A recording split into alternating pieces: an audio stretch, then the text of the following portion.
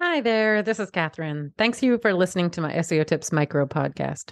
So, before we get into today's SEO tip, I just wanted to share with you the ways you can support the podcast if you're enjoying all the tips and finding them useful. So, you can send me a donation at buymeacoffee.com/Catherine W. Ong, O-N-G. And that's Catherine with a K. Any and all levels of donation are appreciated. It will help me offset the cost of producing the podcast.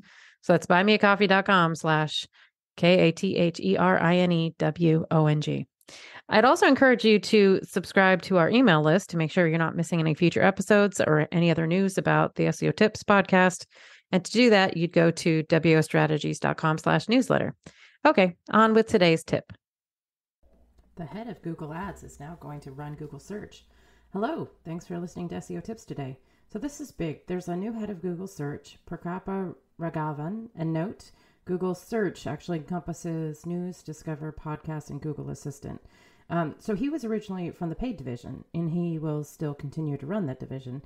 He's actually well qualified to run search. He has a background in information retrieval. He has a PhD. I've added a link to his book on my site. He's co-authored research on link analysis while he was at Yahoo Labs before Google around TrustRank. And his research around the graph structure in the web is focused on how links can provide useful information for search engines. He also published a report in 2012 looking at search users' next action. So he's previously demonstrated that algorithms like PageRank don't take into account realistic models of user behavior and how we actually look at search results or what we do when we click on a link. And I wonder if this is going to result in Google being a little bit more focused on user signals than their ranking algorithms. In fact, we know that the core Web Vitals will be a part of the ranking algorithm in 2021. So that's page speed and cumulative layout shift and a couple other things around mobile web usability.